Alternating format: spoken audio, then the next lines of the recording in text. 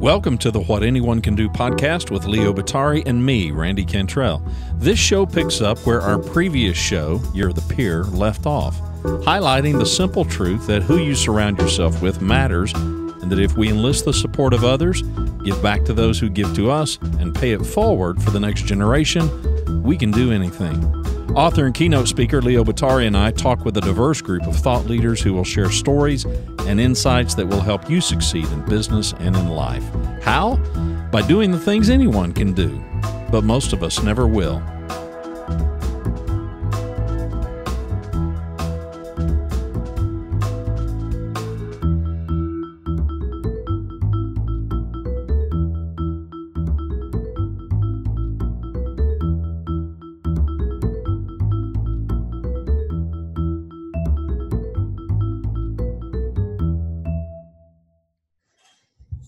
Welcome back to another episode of What Anyone Can Do, the podcast. He is the author of the book, What Anyone Can Do. You should buy it if you haven't yet. He's also the co-author of The Power of Peers. He is Leo Batari. My name is Randy Cantrell. And, we've got the two teams established, the two last teams standing in the NFL. And unfortunately, neither of us have a team in the hunt, but we do not. That's why I wore the hat of the only team from New England still playing. Well, of course, Celtics are still playing as well. I could have worn either one, but Bruins today. And both having good seasons, so we'll kind of see how that rolls. But so who do you like in the Super Bowl? Let's start there. Yeah, man. Sentimentally, I'm rooting for Andy Reid. I'm pulling for Kansas City, but I think it'll be a tall order. I mean, that coaching staff and that talent at San Francisco is really, really strong. So I don't know. It should be a good game though. You? I'm right there with you. I'll be rooting for Kansas City. Kansas City doesn't get to the Super Bowl much, but when they do, they do win, right? I mean, I remember. I mean, how sad is this? But I really do. I remember the Vikings Kansas City game. Back, you get Bud Grant coaching, you had Joe Kapp as the quarterback who just got annihilated in that game. Basically, that was rough. But with the purple people eaters and the whole deal there, they were great. But Hank Stram and their coaching staff and that whole thing they had going on at a time when of course, it was back then, it was still the AFL, and they were still really trying to prove themselves. And, of course, the Jets had done that, kind of broke through winning Super Bowl III. But now, all of a sudden, here you go to Super Bowl IV. Pretty remarkable when you think about it, what they were able to do. And that was a huge upset, back then. So I'm sure they regard themselves I'm not sure what the spread is in this game. I would imagine that San Francisco is favored. I haven't seen it. I haven't seen it. But if they're not, assuming San Francisco is favored, it will. There's still.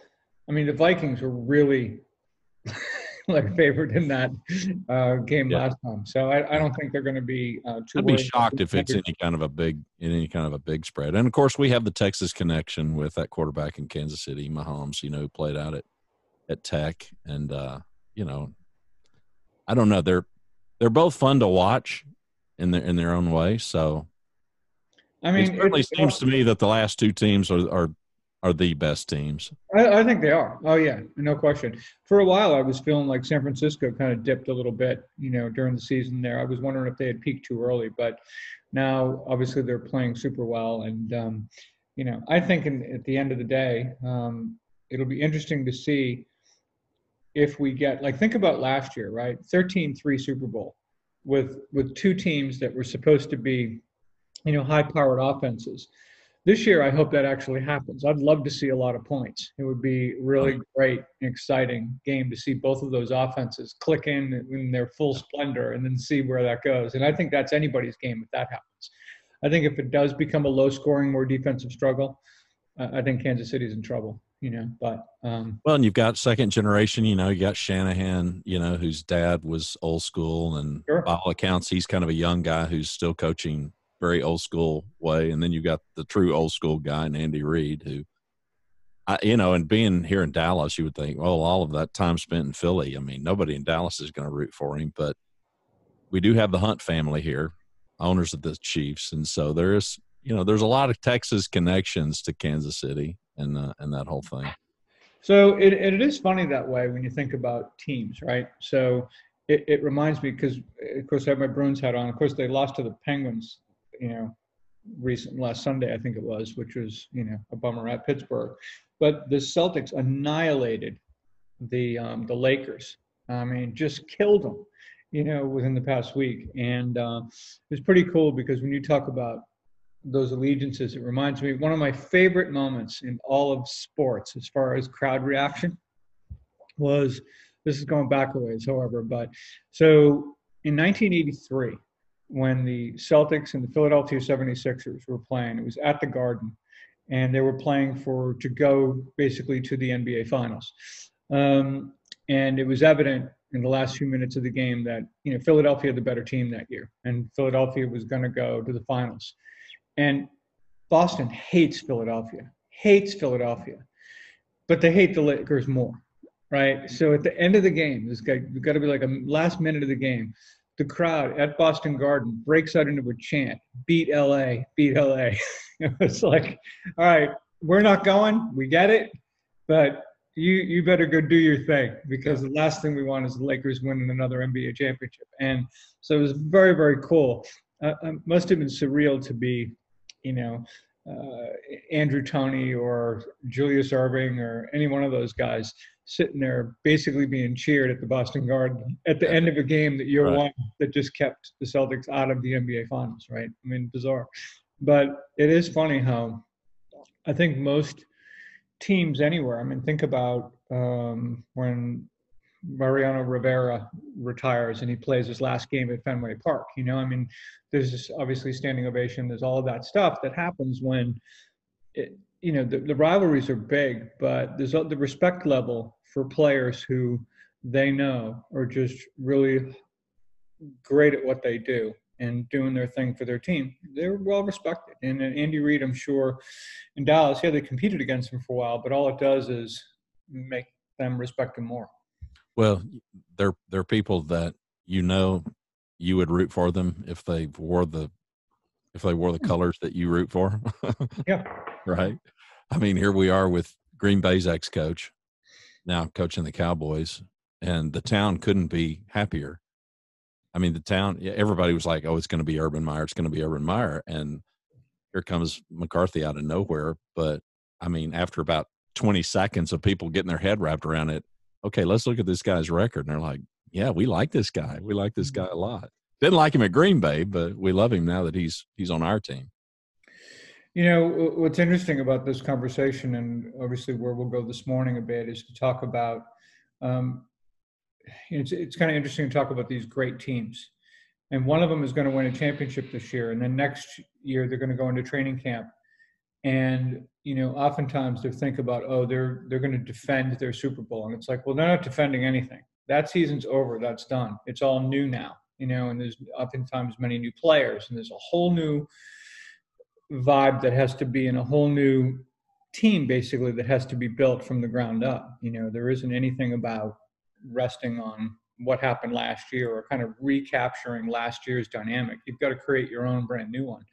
So I think whether you are a team that has been at it for a while, and this could be at a company where you've got a new initiative going on, you've got something which may represent for you kind of the start of a new season when it comes to the new year or whatever that looks like, to be thinking about how do we, and going really back to the basics, right, of Bruce Tuckman, of forming, storming, norming, performing, and not skipping that all-important forming stage where you have to have those conversations. You've got to look one another in the eye and make those promises to each other about what your commitment really is. What is this all about? What's your commitment to our purpose, our goal? What is our commitment to one another? How are we going to work together? How are we going to make all this possible and accomplish something that's bigger than us?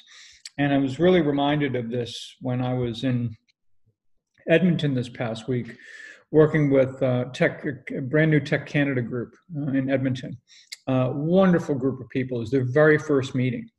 And although the workshop that I do for high performing groups was developed initially as an assessment exercise, right? Where you'd go in and we'd use the 5 factors for high performing groups as a framework. And then we'd say, all right, on a scale of 1 to 10, and first of all, we'll define 10, what they believe to be ideal. And then they look at, okay, we just painted that picture. Now where are we? And then we talk about how do you bridge those gaps against each of the 5 factors. Well, in this case, you have a brand new group. And now all of a sudden, there is no history here. All there is what do we want to be when we grow up? What value do we want to get from this experience? And what promises do we want to make to one another about how to make that possible? And it is so refreshing when you get a brand new group who is absolutely all in and willing to have the hard conversations around what do we care about? What are our priorities? What are the things that, so often we get together with new groups and teams, and these are conversations we don't want to have because it's like, oh, well, this is all understood. Like, we got this, when we talk about being committed to the team, you know what that means, right? And of course, there's 10 different versions of what that means around there because you never talk about it. And it's why, as you know, the second stage of Tuxman's forming, storming, norming, performing is storming. and there's way more storming the storming part is actually a necessary part, but there's also way more of it that occurs because people spend so little time on having the initial conversations they need to have. And, it also made me think about the group you'll be starting very soon and the challenge you're going to have in terms of, and not really challenge, I think it's an opportunity where you get to sit down with those folks, and although they're convening for a reason and they understand why they're there, there's also kind of the next level of now, how are we going to make this work? How are we going to make this possible?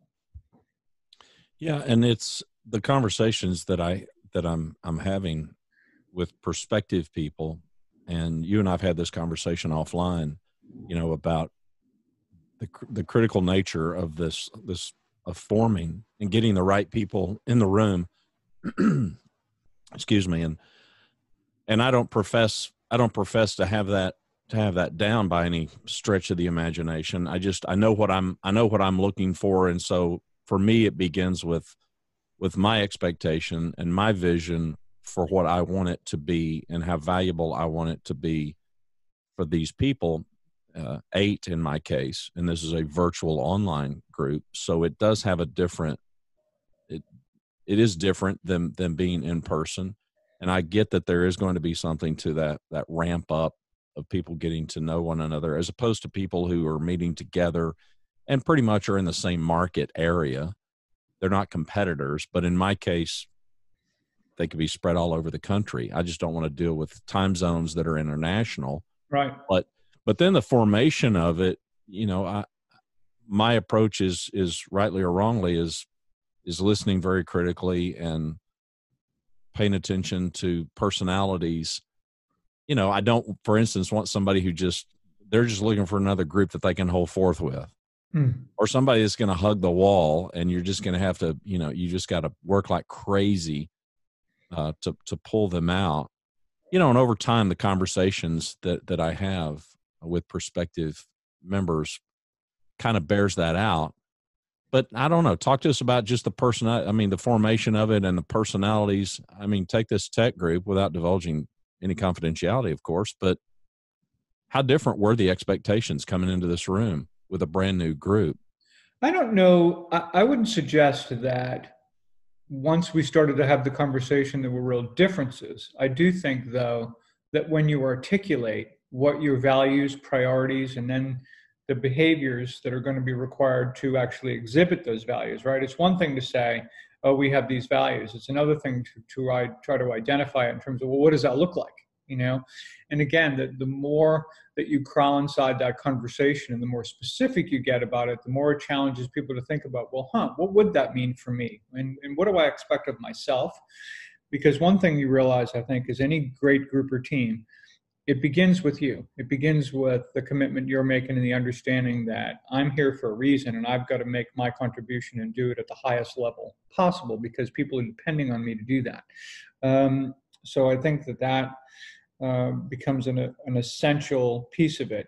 But it's also the group agreeing on what these values and priorities and norms are. And what's helpful about it is it not only gets them looking at one another and creating a very clear set of expectations about what being part of this group looks like, but I think what it really does, for you as the leader of the group and for them, is it also sets expectations for when you may add people to the group, which you will, somewhere along the line. Now you have a really clear understanding of, that if, all right, you want to be part of this group and you want to enjoy the privilege of being brought into the fold here, you've got to chin the bar in the following ways, right?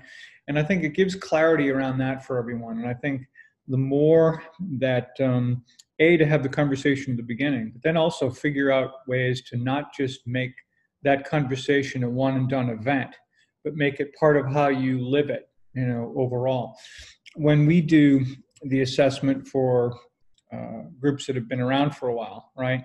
So in other words, again, they define what having the right people in the room is: safe and confidential environment, their valuable interaction or their productivity as a group, their accountability to one another, their what the leader contributes to the group. We have conversations all around those things, and they define what's ideal, but then they'll think, all right, well, we think in terms of having the right people in the room, we're about an 8, but we can get to 10. Here's what 10 might look like. And so it's a basic gap analysis, right? But I think when you go through that, there are a lot of groups, for example, that either at the end of every meeting or at least quarterly, they will be at the end of the meeting and say, okay, let's pull these 5 factors out. How are we doing on the right people part? We getting better? We getting worse? We about the same? Same with safe and confidential environment. Same thing with valuable interaction, productivity, as you go down the list. And that at least keeps that conversation ongoing and doesn't make it something that where people say, oh, we got that. Yeah, we had that conversation like 8 months ago. We got that. And it's like, well, you got that until you don't, basically. You just stop talking about it and you get complacent about things. And you just, human nature is such where if you don't keep it really ever present in that way, you're never going to maintain it at a level. And think about this in terms of our relationships. Think about marriages. Think about all of that, how important it is, oh, she knows that I love her, really, Yeah. It's like, well, what are you doing on a daily basis, to make sure that the person in your life is feeling that. Well, that's what I was going vice to versa. with so many of these groups. I would I be incorrect to assume that it's not infrequent that you encounter groups that may not have wrestled with these things before, not in a real strategic kind of a way? Yeah, they'll address it in a very surface way, but they don't crawl inside it. So one example would be, let's list the values that are really important to us, and they go list a lot of these, cool, good sounding values like trust and integrity and blah blah blah, and they go down and all that, and they go, whew, all right, that was good, and then they go off and do their thing, and so not only do they lack meaning in the moment, but they definitely don't have any legs going forward because no one really understands, well, what does that look or feel like? Trust is a classic one, or people's feeling, it kind of plays out in a group where trust is about how safe do I feel to put myself out there, because we know that when you're bringing forward something that's a real challenge in your life or in your business, it takes a great deal of both courage to put yourself out there, but real generosity, realizing that other people will benefit from this if you put it out there. But, for some people, let's face it, they have the ability to do that right away. I've watched on many occasions someone who goes into this environment, it could be their very first meeting, not necessarily a new group, but a new group for them. But they immediately recognize, whoa, this is different than anything I got going on in my life. I can actually just put it all out there and I don't have to worry about making an impression and being my best face forward and everything all the time. And I've seen people reveal things right out of the gate that just blow your hair back, right? And so people will be sitting, obviously very respectful, very empathetic and all that, but you know what's going in the back of their mind is like, whoa, I thought I had like stuff Right. going on. It's like this person, I don't even know if we can do it. Like they need like a super group, right? I mean, it is kind of what's going through your head. But the reality is that, you know, for that person, when they realize an environment is safe, when they recognize that there's a level of empathy there because of what you share in terms of the common reason that you're in the room, that it's an incredibly powerful setting, and to take advantage of that, you know, is so extraordinary. Yet for others, it's just not their nature. They're just more private people, and it's a real struggle, you know, for them. That they'll tell you, I think the environment's completely safe. Whether I'm going to use it or not, that's a little bit on me, and I've got to figure out for my own self and for others to help that person is how do you get over that hump where you can be vulnerable in a way that isn't natural.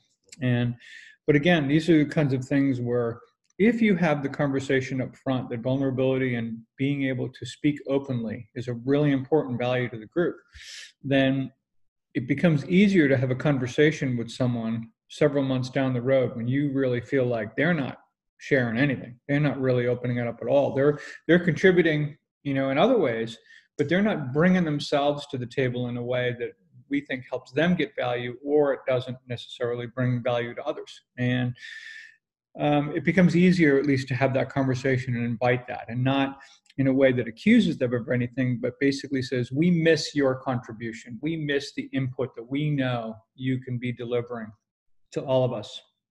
And hopefully what people will start to see over time are two things. One, seeing other people in the group be able to share, and not only is there no penalty for it, but they really see the value that that person and everyone else you know, gets for it. And, you know, obviously that becomes huge. The other aspect of it is that it's not just modeling sharing behaviors, but modeling the listening behaviors, right? Because I think if you get someone in the room pouring their heart out about something going on in the life of the business, you get people checking their cell phone or looking out the window. I mean, that wouldn't represent safety to me, you know, in that way. That feels like pretty rough. So I think once people recognize what their role is in that regard, again, these are conversations that you have, and when you have them in the opening meeting and opening meetings, and you remind people about what those behaviors need to be very specifically, then people have real guidance about, you know, because oftentimes people, they're not really trying to be rude. They're not trying to, you never really talked about it specifically. So next thing you know, they're doing something that everyone's complaining about. And you're like, whoa, all right, tell me where I'm off here. And then they will tell you. And then it's like, okay, fine. But again, I think this forming stage of things, what I went through with this brand new group and what I do is basically go through the reforming stage, if you will, anytime I go into a group with an assessment, and we go and we have those conversations. And there's even some storming that's, you know, involved in that. But then when people feel like, all right, we've got to a place where we feel as if we've agreed on our norms, now we can go about and figure out how we perform. How do we continue to perfect that and get better and better over time?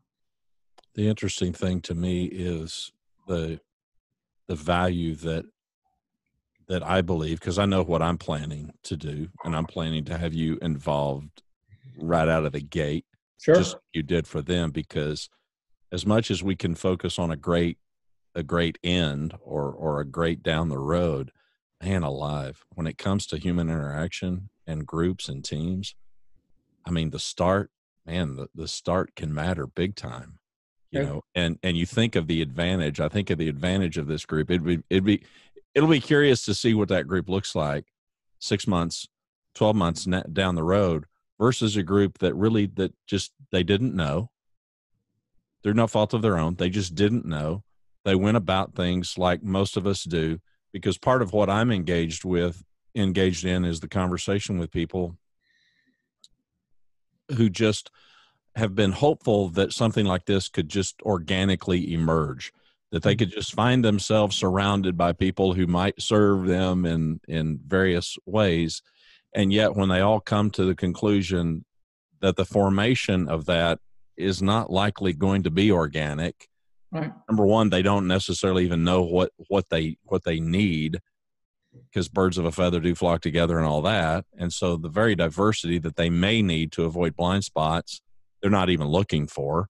So that's just one illustration.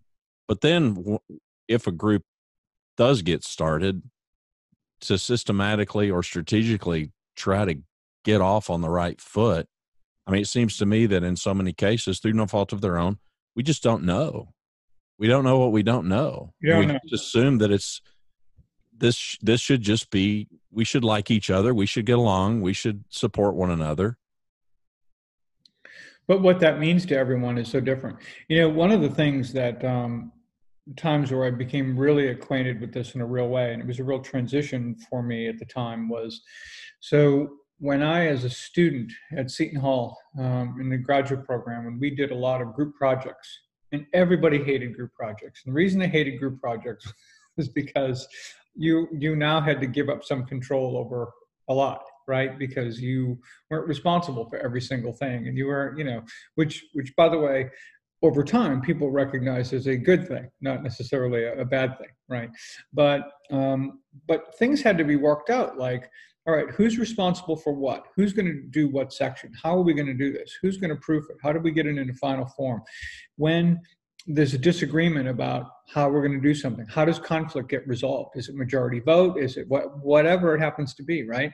I mean, and there all the stuff that has to get. What if we have a meeting, like a Zoom meeting like this, where we were all supposed to get together and somebody doesn't show up and doesn't tell anyone that they weren't going to show up to begin with? Like, what does that look like? Or if there's a piece of the project that was due by a certain day and time so that everyone could read it and work with it and kind of go forward, and that person doesn't submit their assignment, like, what's the consequence for that? Or what? I mean, these are all things that, unless you work them out in advance in any kind of detail, then people are going to be like, yeah, I know you said it was Friday, but, you know, I have a different relationship with time than you do. And, you know, I figured Sunday was fine, you know. They're not bad people. They just, you know, it's just different. And so, you know, I think you just got to be specific about that. And this is where definitely had, you know, some experiences with our learning team situation back then, where we got it right, and sometimes where we weren't specific enough, and we realized the next team we were on, this is what we did. And we actually used to create a charter that was in writing that everyone signed off on, and that we all kind of created together. And it was really our, you know, document that we could go back to, that we all kind of agreed upon. And but again, you know, going back to the group in Edmonton, incredible group of people. I mean, just really, you know, and really committed to each other, which is what was really nice. I mean, they weren't just there. They certainly had some personal goals and things that they wanted to get better at, and they realized that the group could help them do that. But they were genuinely also really wanting to be there to contribute to others as well, and to make a difference in their lives. And that is a pretty powerful, pretty winning combination, I think. Any noticeable differences going into that meeting or at the initial outset versus at the end of your session? I'm just curious. There might not have been, but I think it just opens your eyes, right? It's just that there's awareness levels about a couple things. One, how important it was that we had real conversations about the specific behaviors, right? But also, and I think what was really enlightening and helpful for them is they were like, wow, I joined this group because I hope to do X. And now I realize there's all of this incredible stuff that's possible, you know, that if we all bring our A games to every single meeting, and that we commit to one another, you know, when we need to outside the meeting to support you know, each other in other ways, we're going to do some extraordinary things. You know, I tell them a story about a particular member of a CEO group, and this was a number of years ago, who, you know, basically received one question from a fellow member who was really paying attention, and the answer to that question effectively changed the trajectory of that person's life and their company's life in a major way. And I'll tell that story, and people are just like blown away by that whole thing. And then I remind them that there's no reason that that isn't possible all the time, but it's really about, am I prepared? Am I going to be at that meeting? And when I'm there, am I going to have a level of engagement where I'm paying attention enough to do the little things really well and ask those questions when they come up? And, because oftentimes what ends up happening is, in these particular groups, you've got people who, entirely different industries, right?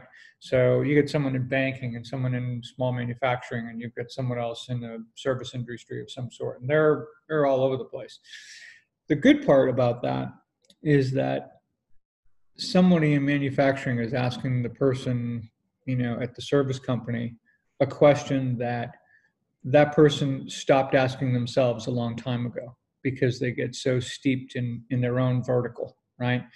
And so what seems like a silly question, where it seems like a question that is like uninformed at a certain level, is usually the brilliant question that comes up. And, it gets someone rethinking, like, yeah, maybe we don't have to do that the way everybody else in our industry already does it. And you learn that there is something else that's done, in another industry sector that's commonplace in their business, unheard of in yours, but you're thinking, that could really work for us. That could be killer. And it's part of the benefit of, on one hand, you want all this forming part to be, how do we come together, and shared values and behaviors and all these other things.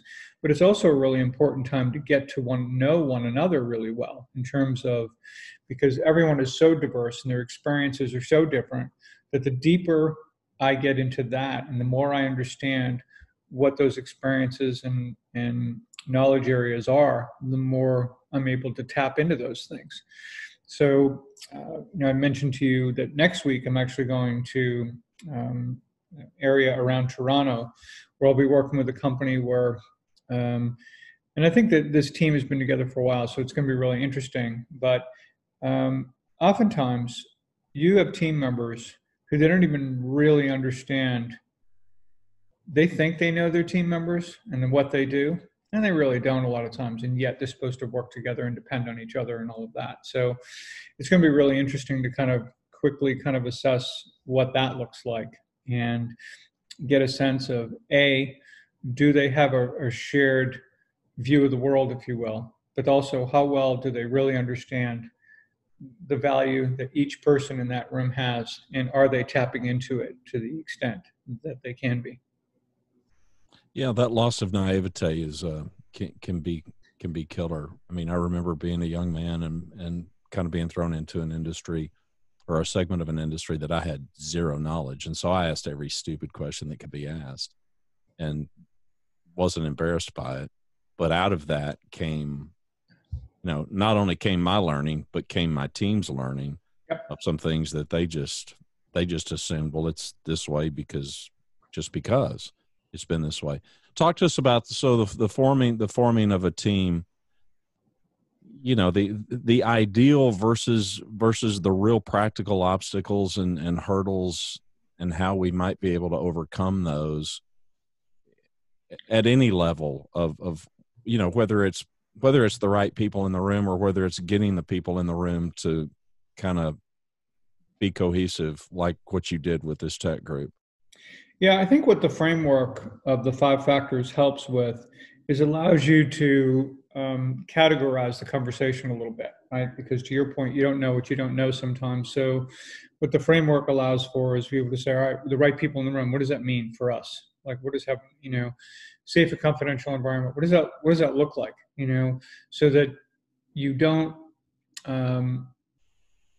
miss talking about a whole category of stuff that's really, really important. So now within each of those 5 factors, there's a lot of deep conversations to be had there. And I think when it's facilitated by someone who kind of understands the dynamics of that, it can help the group have those conversations around those topics. So that's where I think that's helpful. I think left to your own devices, you know, you can be left with thinking like whatever pops into your head at the moment about what you think might be important, but then you can have a lot of big misses there, you know. So I would just say that for whatever group, whether they're working with me and the framework I have, or they work within some type of framework that allows for all the conversations to happen that need to happen, that are supposed to happen.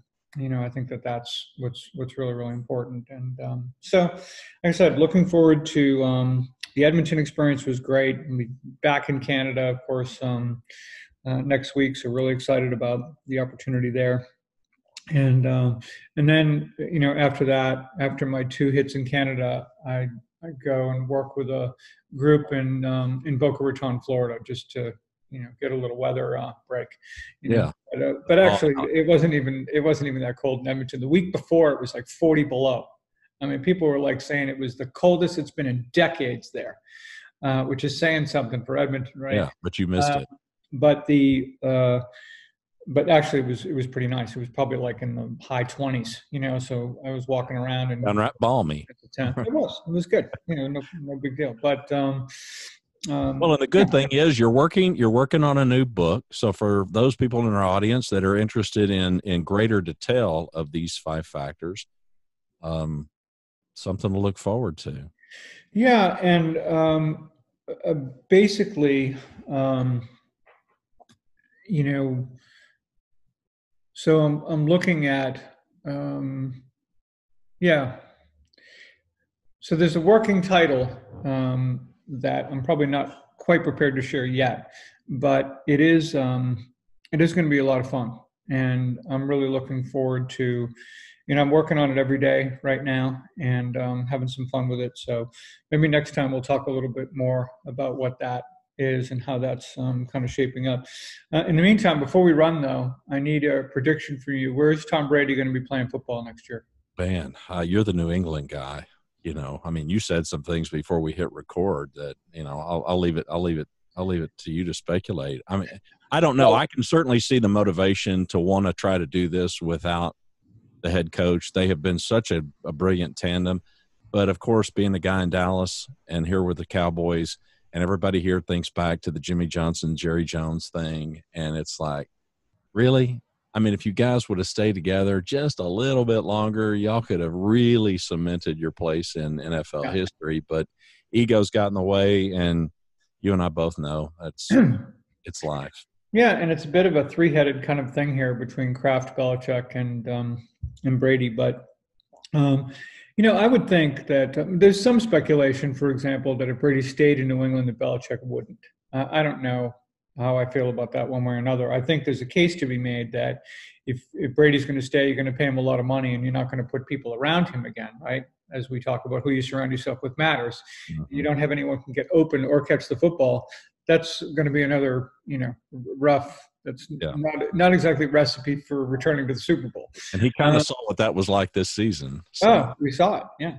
So, and, you know, there's some speculation about the Chargers. I don't know that I see that. In my mind, I think if you're Brady and you want to play another year and it's not going to be for the team that you've always played for, and I think it would be great if he went out a New England Patriot. That would certainly be, you know, what I'd like to see, and put a supporting cast around him that would be good, ideally. I think if not, though, I think there are some folks that are speculating about the Titans, which I think makes a lot of sense. I think next year they would love to have a quarterback who's really been there, you know, done that. Vrabel as the head coach played with Brady. They got the whole system. They have the relationship. They have the rapport. And it would be Brady's opportunity to go play for a team that actually has a chance of winning a Super Bowl versus going to the Chargers, and and really being able to do it without Belichick, which I think it would be some bit of motivation there as well. Yeah, I do too. Two of those have their. I do too. I can see it. Yeah, so we'll see what happens. But anyway. Yeah, well, let me hawk Peernovation. So right. what Leo is fixing to go do in Toronto, he can do for you and your company. And Peernovation is about helping people with groups and teams, inside companies, outside companies. It really is just about leveraging this "who you surround yourself with matters" notion. And it's going to be a big year, I know, in your work, Lord willing, and my work of trying to facilitate some groups in this one charter group. Details for that can be found at thepeeradvantage.com. Check out Leo's work at LeoBottary. That's leobottary.com. You can find all about services and Keynote. And I know that you're doing considerably more speaking as time moves forward, and keynotes.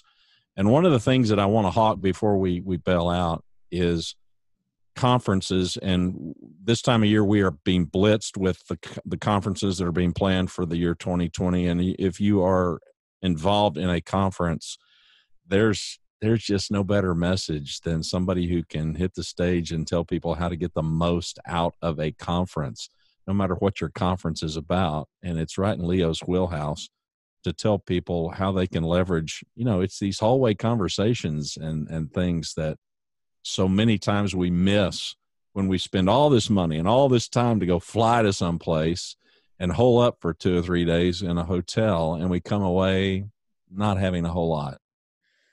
Yeah, when you look oftentimes, a few months later and ask yourself what you remember from that conference and what you did with it, it's usually not great. And I think, your point, and thanks for bringing that up, because it's the idea is exactly that. No matter what the conference is about, you're all there for the same reason, presumably. So what I try to do is tap into how you can get the most out of that, both in terms of, I feel like the richest resource for you are the other people at that conference. And once you're able to leverage one another and learn how to do that in a way that embeds the learning and gives you ultimately the courage to act on what you learned, it's pretty cool. So I'd very much love to do that. In fact, as I did one at the end of last year that was around the auto theft industry. Right. So just to let you know that whatever topic is out there, and that was a bunch of folks from law enforcement and the insurance business, and wonderful group of people and just a lot of fun. But again, there's so much information and so much stuff and so many people to meet and see and all that. It's like, how do you really maximize again the investment of time and money that you put into that to make it valuable for you? So I think for them to have just one session where it was about 45 minutes or so, where we just dug deep into how to leverage the whole rest of the experience you're going to have here, and it was kind of early on,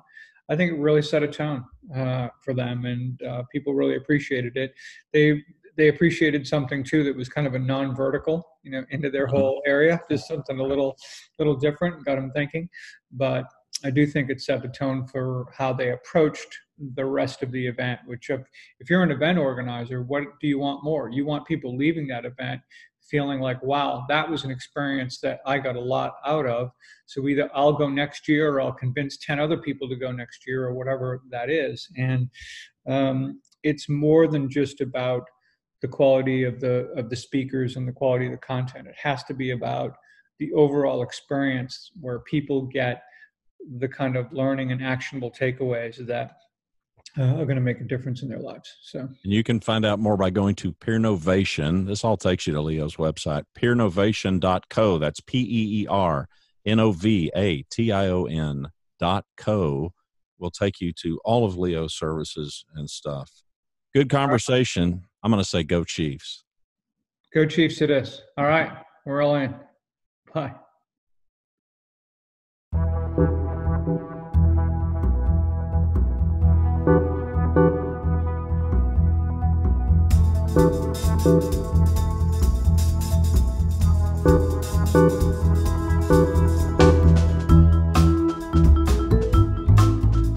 To learn more about our show and what we do, to submit questions to us, and to subscribe to What Anyone Can Do podcast, please visit our website, whatanyonecando.com. What Anyone Can Do podcast is hosted by Leo Batari and me, Randy Cantrell. Music provided by Kevin MacLeod is Vibe Ace, licensed under Creative Commons by Attribution 3.0 license. Thanks for watching or listening.